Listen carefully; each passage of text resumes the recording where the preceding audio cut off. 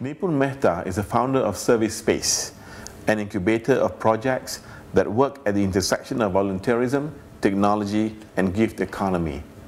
What started as an experiment with 4 friends in the Silicon Valley has now grown to over 400,000 members who provide millions of dollars of service for free.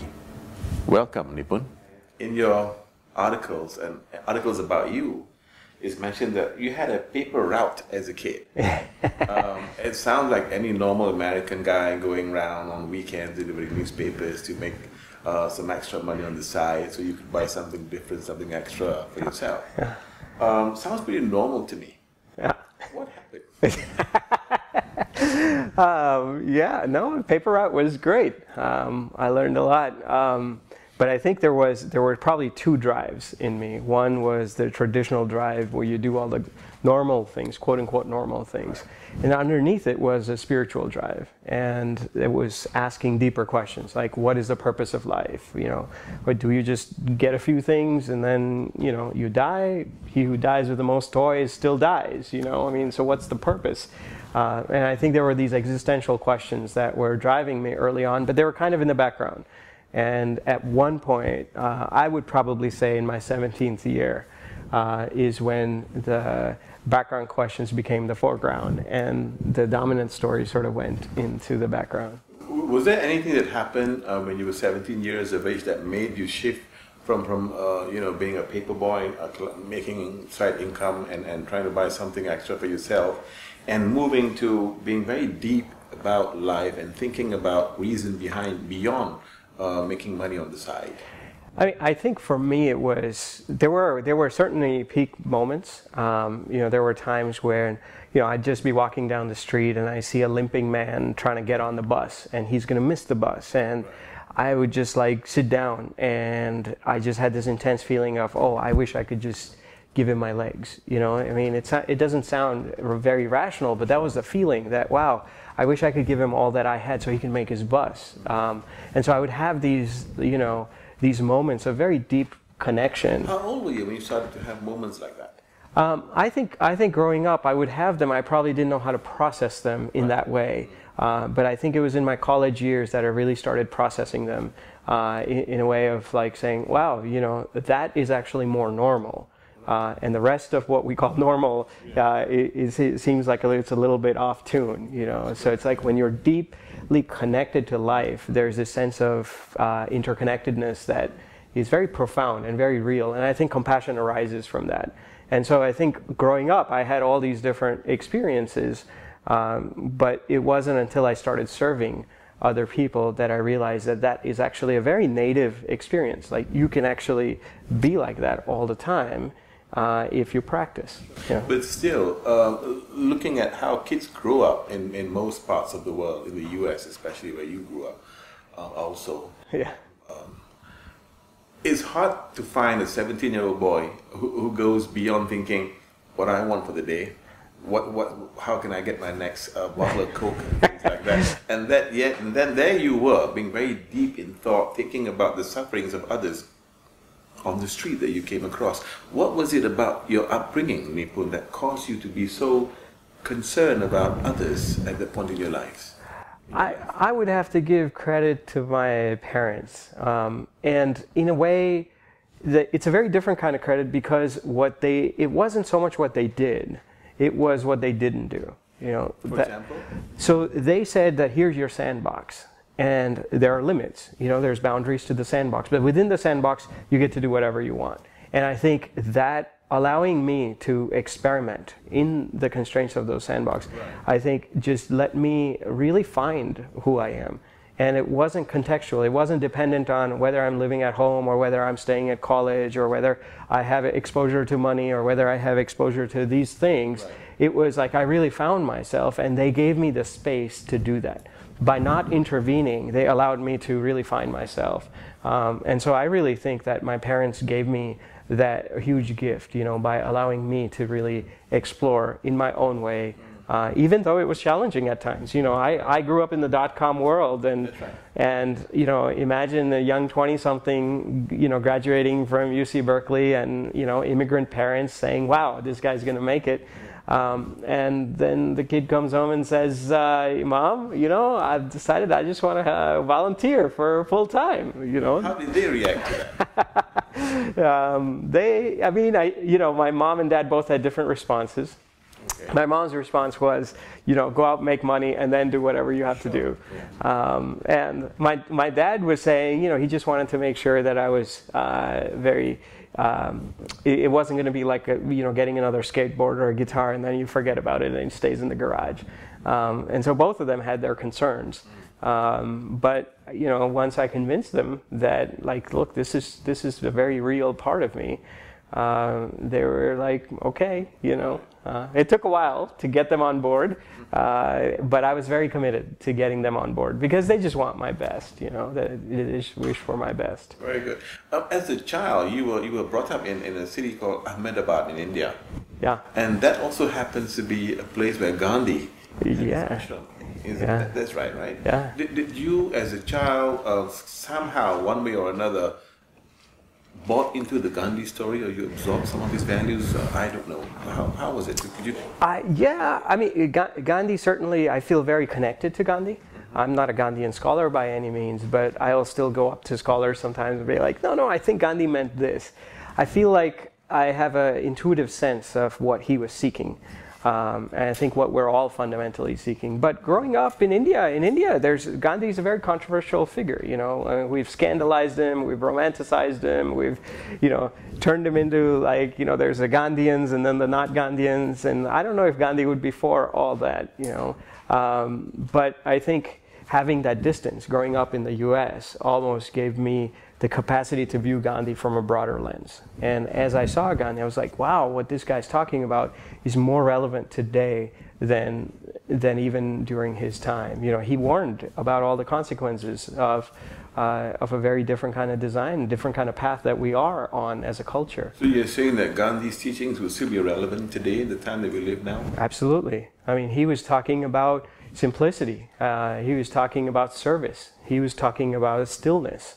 And these are all things we, you know, in our consumeristic culture, if we can find simplicity, we would be able to see what's going on inside and we'd be nourished in a very different way. I think if we were able to serve other people, we would not have the kind of inequities. Inequities today are unprecedented.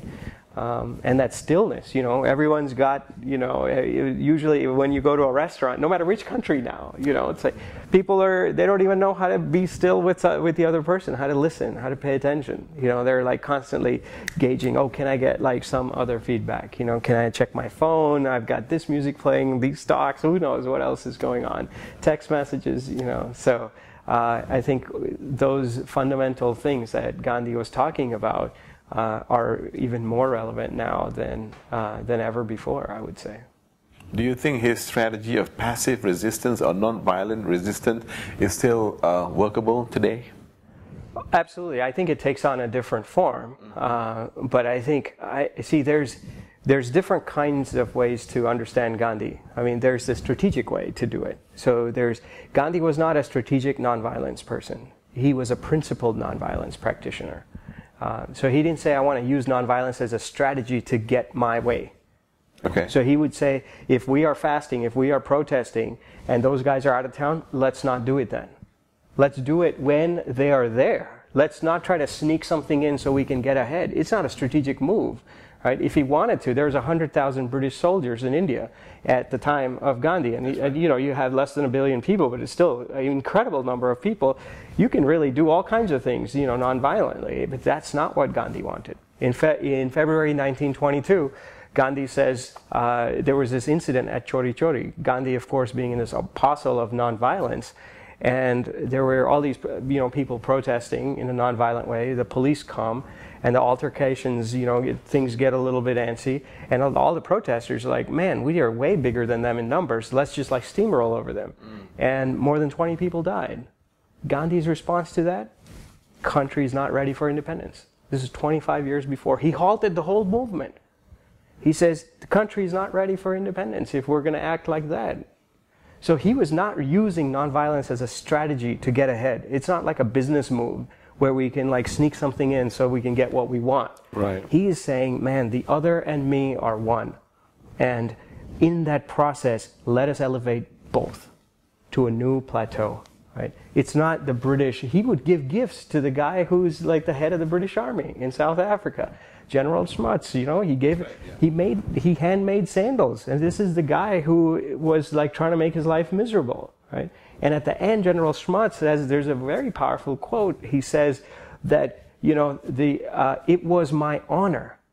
This is his chief opponent in South Africa before he went to India. It was my honor to have a person like Gandhi as my antagonist.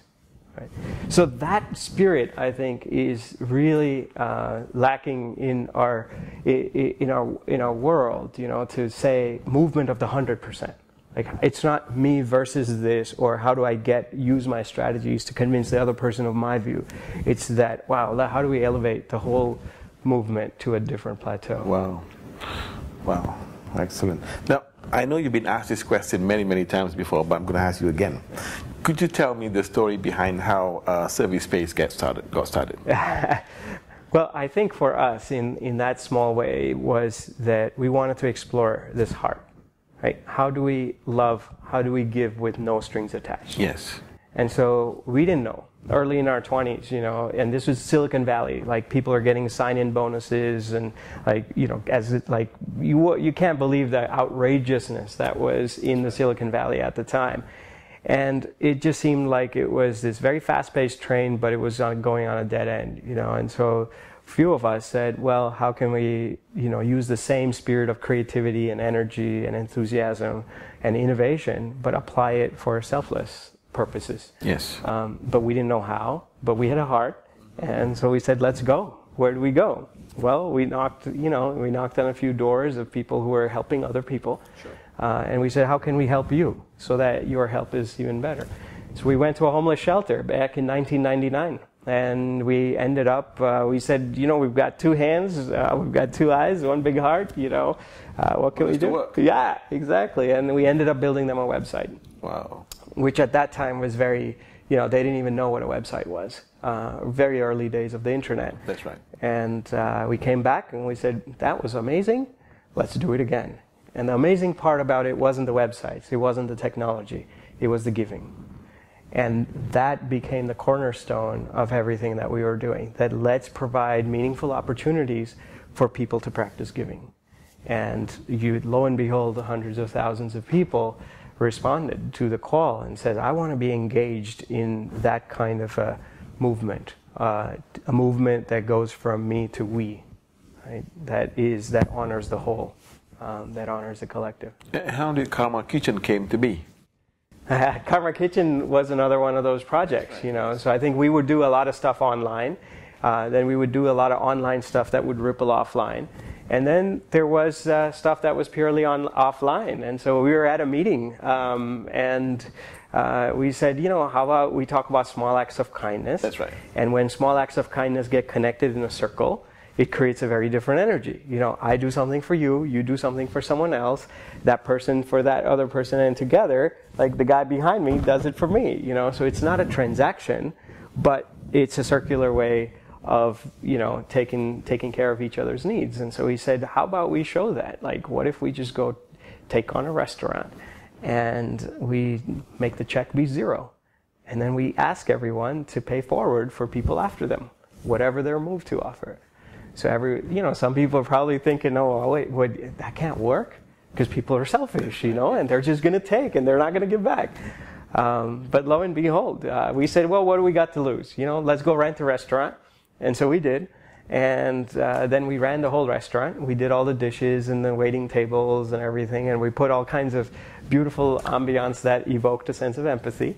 And we said, let's see, you know, if it fails, at the end of the day, look, you get a bunch of kids that tried to be generous, recklessly generous. You know, there's nothing wrong with that. So what? Yeah. Yeah. So how many restaurants do you have now, Karma Kitchen? So Karma Kitchen essentially takes out, so they can be 1 days, 1 day a month. It could be 1 day a week. It could be 7 days a week. In India, we run one that's, you know, full time. But they've probably been experimented in more than a dozen cities around the world. And I heard you've opened one in Jakarta recently. Is that right? Yeah, there was one in Indonesia. There's one coming up in Malaysia. In Malaysia also. There's one in Japan. There's one coming up in Europe. Certainly there's many in India, many in the United States. Excellent. And, you know, people are just saying, wow, you know, we can relate to each other in a very different way. Like, it doesn't need to be transactional. It can be trust-driven. And I think that's the possibility. And people are applying it to all kinds. There's a rickshaw driver in India that runs his rickshaw on a paid-forward basis. Wow. Whereas usually you would say, oh, these rickshaw drivers, they've like lost it, you know, they just take you, you tell them to go from point A to point B and they just take you some other place. And then you come home and you're like, oh, the ethics of this country has gone down. That's right.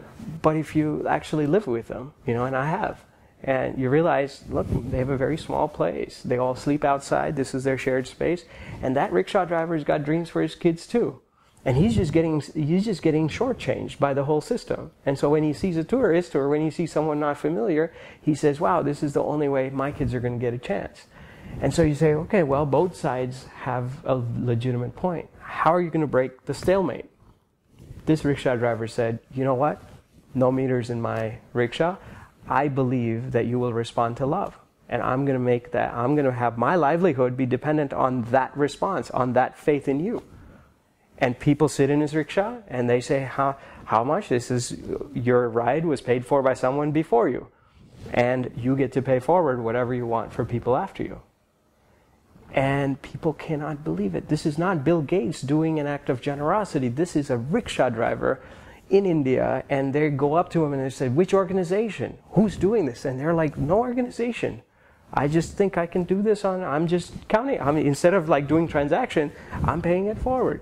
That breaks that cycle between, oh, corrupt rickshaw drivers, ethics of the country have gone down, what are we going to do? These guys being the change in such a deep way, it starts to change everything. You know, like that, there's a clinic and there's a magazine and so many ways to, you know, do our work in the world, but in a very different way with heart. In your speech at the Harker's graduation ceremony, let me quote one line that I have written down here for you. Greed is a calculated afterthought. Could you explain about that a little bit? I think generosity is more natural. Really? Yeah. Okay. I think when we are confused and disconnected, then it seems like the fear takes over us. And in that fear, we try to protect and accumulate. If you look at nature, you know, no birds have bank accounts. If you look at how we were for 9 months as we came into this world, we didn't have a 5-year plan, you know, and we were taken care of. We got this far. And it tends to, so when we lose that connection with who we are and with how we are interrelated with other people, right, then we start to have fear. And when we start to have fear, we're no longer in the flow of the river. You know, it's like taking a bucket out of a stream of flowing river and saying, oh, this is my world. And then you have all these different problems because it's no longer flowing. So I think as you get into that flow, as you immerse yourself into the flow of life, then I think it's very natural to be interconnected.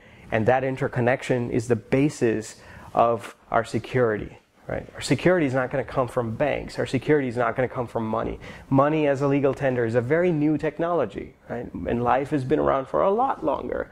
And so that all that fear is a symptom of our disconnection.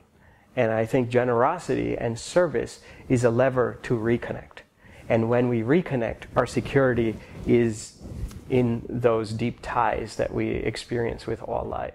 How do we, I'm with you, I'm totally with you, but how do we apply this belief in a very corporate environment, Nipun? For example, in a corporate environment, a person has got, a typical manager has got what we call the key performance indicators, right? Yeah. It's very KPIs. It is a bad word for some people, it's a necessity for most others. You know, it's very focused on the person, on the job, and I've got my KPI, you got your KPI, you work on yours, and I work on mine. There is a serious disconnect right there. How do we apply this belief in a very corporate setting like that? What do you think?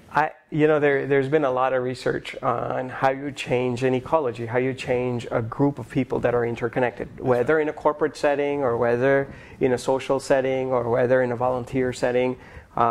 We essentially, when we get connected, if people can become very selfish and say me and mine first, right? You can do this. it's not just your company. It's like two business partners can say, oh, this is where the boundary is. I want more than you, you know. So as soon as we start to build those barriers, you lose something. You lose trust. You lose that mutuality. You lose that co-creative possibility. And productivity also goes down. Right? So how do you inculcate all of those settings with, you know, how do you infuse them? That's right. Yeah. With the generosity, with this higher trust, with this in turn greater productivity? And I think the response is there was a term phrased. It was called consistent contributors.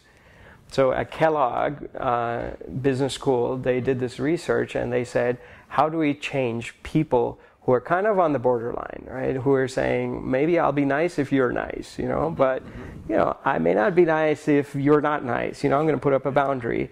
How do you change an ecology to tend towards more generosity? And they realized that just having one consistent contributor in a group of people will change everyone towards greater generosity, towards greater trust. And in turn, they were measuring productivity. So having consistent contributors, right? People who say, look, I'm just going to be kind no matter what. I'm going to be in this group. I'm going to support people. You know, and there are so many examples like that. There's a guy in the Silicon Valley who says, if you have a request, he's one of these, Adam Rifkin, he's one of these venture capitalists. He says, you want my time, if you can manage it in 5 minutes, I'll give anyone 5 minutes. You know, and that's being generous with his time. You know, and so you have many people that express different ways of doing that. But I think what we need are consistent contributors. So one consistent contributor can change a whole group. So if one person comes out and says, look, instead of just checking in and saying, how's the weather? What if at the end of every meeting we take a smile deck card, right? Each card has a unique kindness idea. And you pick a card and you go home, you do that act, and next time, it's a very small thing. But you do that act, and next time you come back, instead of saying how the weather was, you say, look, this is what I did for that person down the street, you know, and that made me feel great. And as soon as you bring that ethos into it, other people start to, you know, their conversations change, the way they connect starts to change. It's not just one-dimensional, this is my boss, or this is my subordinate, and this is how I treat them. You start to invite whole people and whole interactions. So I think it's possible everywhere. And I think it starts by inspired givers saying, I will be that consistent contributor in my group, in my setting, in my city, in my country. Yeah. I'm sure there are people when they hear the good stuff that you're doing would go, I don't think this guy's for real. I mean, he hasn't let the cat out of the bag yet. Yeah. Are you real, Nipun? How do you respond to that question? Are you for real, man? Yeah. The thing is, not only am I for real, we're all for real, okay. You know, and we all have a beating heart. I haven't met anybody who says, oh, generosity sucks, you know. That, oh, we should have a meaner world, you know, let's have more mean people. Nobody talks like that, you know. Yeah. Like, we all want a kinder world. We all want a more compassionate world. And actually, whenever you do an act of kindness, your mind stills. In that stillness, there is a deep sense of interconnection. And in that interconnection, we are fulfilled. There's a sense of contentment, right? So we all want, like any act, they've done this research at Harvard. They gave strangers money. And they said, you can either spend it on yourself or give it to other people. And everyone's like, yeah, of course, I want to go to a mall and buy, right? And because that's what makes me happy. That's right. That's the story we're told, right? That's the spin that all the marketing people have provided us. Since I was a kid, that's all I've been hearing. Yeah, of course you would do that. And even the skeptics, they go out and they actually studied the neurobiology, and they saw that when even the skeptics go out and give that money to other people, they're happier. Their neurochemistry changes, and they feel more elated. They feel more connected. So I think it's very fundamental to us, not just to me, to all of us. You know, to be kind and to be generous and to be compassionate. It's in as the Dalai Lama has a great quote. He says, "Be selfish, be generous." That it is in your best interest to be generous to other people. Like, I don't think there's like some, wow, you're wired differently. This is just how we're all wired. And there's so much science now that is backing this up. You said it well to a couple of in a couple of your interviews by saying something like, what you do on the outside has a positive impact on the world inside of you. Yeah. I think that's fantastic stuff. Absolutely. I think the big shift we need to do and create in the world is to remember that inside matters. You know, that our world is very focused on the outside. And when it's just on the outside, we tend to say, oh, inside, that's like some emotions, fluffy stuff, whatever goes on.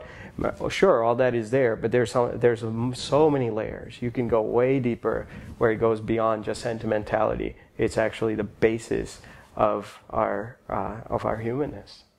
Nipun Mehta, it's a great pleasure to have the conversation with you. My pleasure, Sabri. Can we hug? Oh, yes.